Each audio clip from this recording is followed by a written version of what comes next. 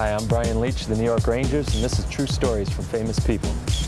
True Stories from Famous People. I always used to get cold feet when I was younger. I don't know what it was. My dad tightened my skates a lot when I was younger, and my feet used to really hurt when I took them off. I think he used to do them too tight. I used to have to hold back the tears all the time until I started tying them myself. Nice going, Brian, and the New York Rangers, 1994 Stanley Cup champs. For more True Stories from Famous People, keep watching Nickelodeon.